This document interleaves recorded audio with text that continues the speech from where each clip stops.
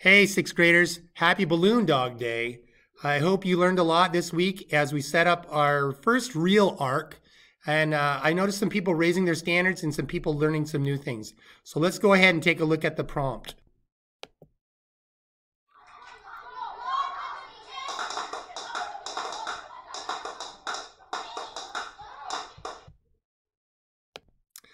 On Monday, when we first saw Twinkie popping balloons, I asked you to do a couple of things. The biggest ones were to notice what was going on and also wonder. Here's some of my favorite noticings.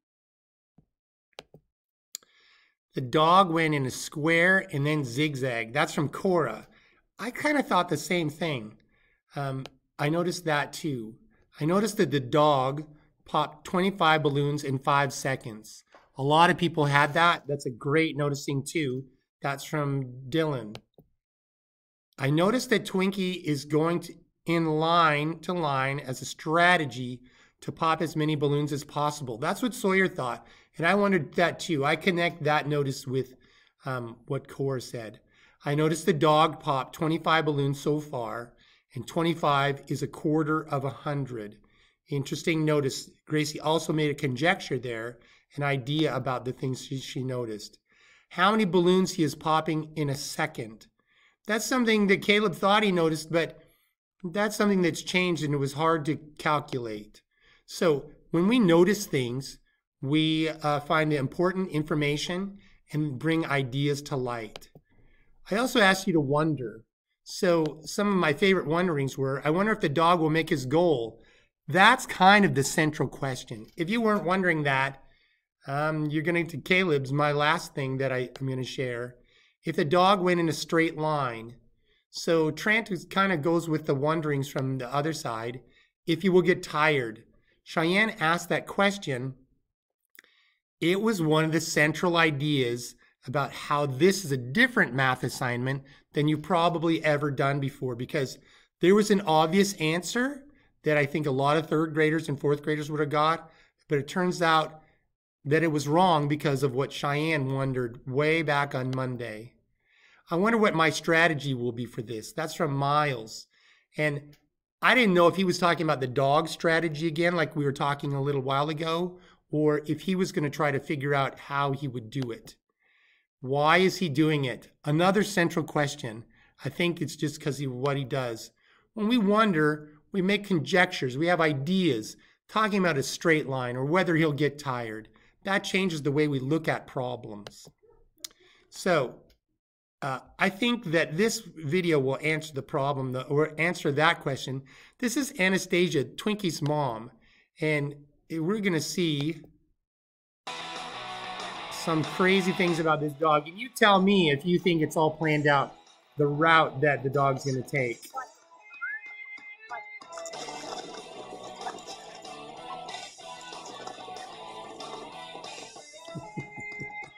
That's training.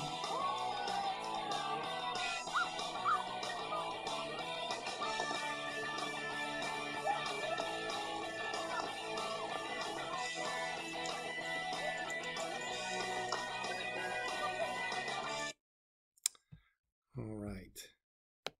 So I hope that answers your question. These dogs are not going in a pattern or to be efficient in any way. They are just crazed balloon popping machines. So without further ado, here's the answer. You're going to see two screens side by side. On the left-hand side, you're going to see Twinkie popping balloons. On the right-hand side, you're going to see a concurrent graph that's going to help you know what's going on.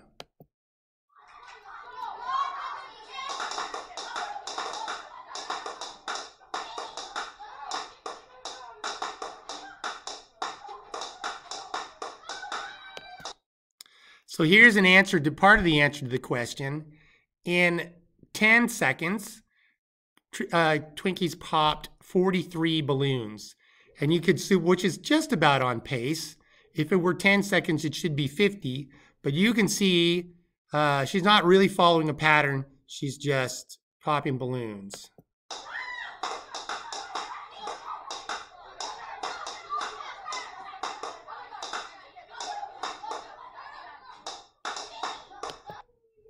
20 seconds, which was most people's predicted answer.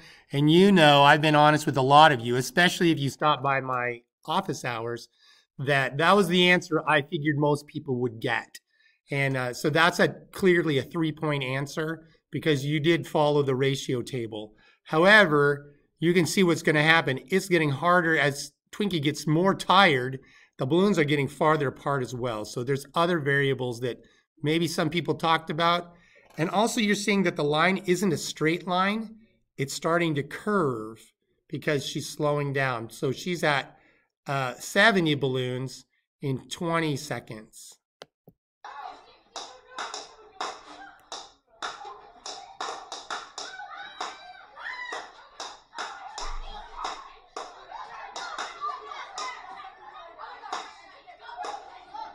That's a long time, Aline.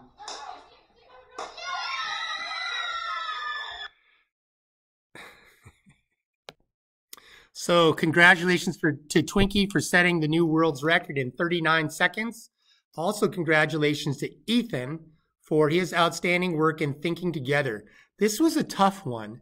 I looked at your Jamboards and he has an outstanding Jamboard. There were a couple of really great ones.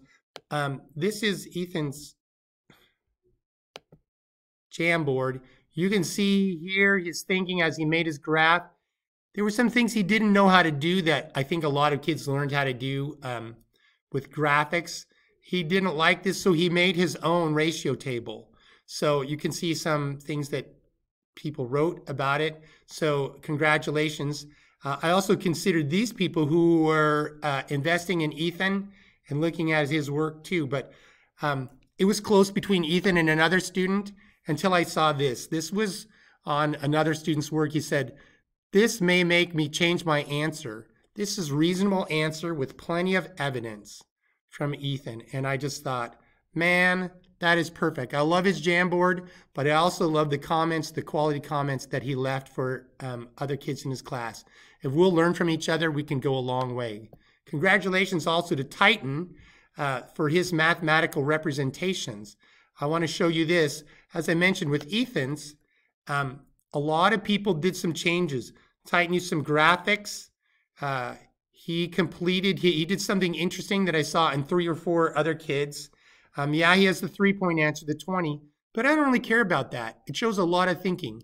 He didn't answer. I thought this was interesting. Question 3, he didn't answer about the unit rate, but he used the unit rate to get from 75 to 100. He reasoned that every 5 seconds, it would go up by 1. And so you can see he used that reasoning right there. I wish he would have put it in words, but this isn't an award for words. This is a award for the graphics. He made his, he changed the title here. He got units.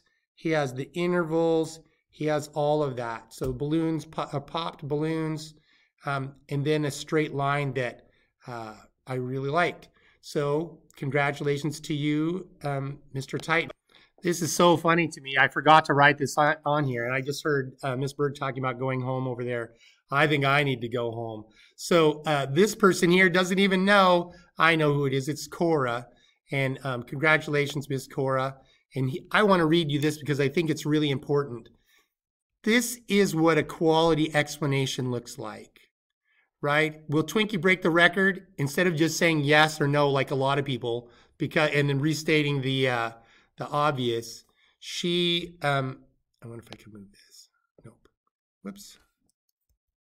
She said, I think she will break the world record. She can pop 25 balloons per 5 seconds. If she continued popping 100 balloons at that speed, she would pop 100 balloons in 20 seconds.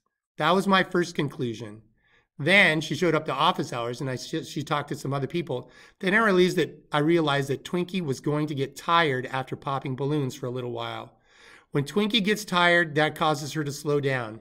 If Twinkie pops 25 balloons in the first 5 seconds, I am going to say she will pop 1 less balloon in her next 5 seconds because she gets tired.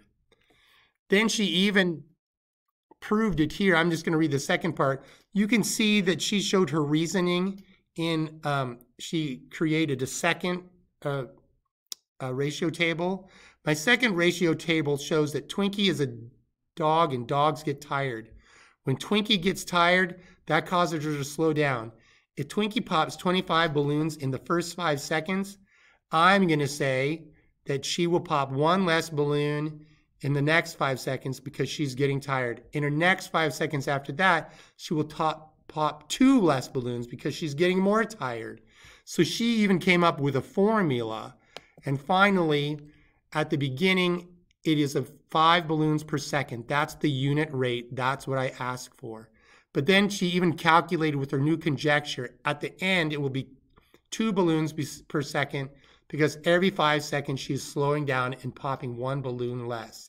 By the end, she will be popping balloons less every 5 seconds. And you can see that she came up with, by using her reasoning, 35 seconds. The answer was 39 seconds. This is brilliant reasoning, and congratulations, Cora. That's fabulous. So I would just like to say congratulations to everyone who worked hard and learned, and we'll see you next week for a very scary math arc.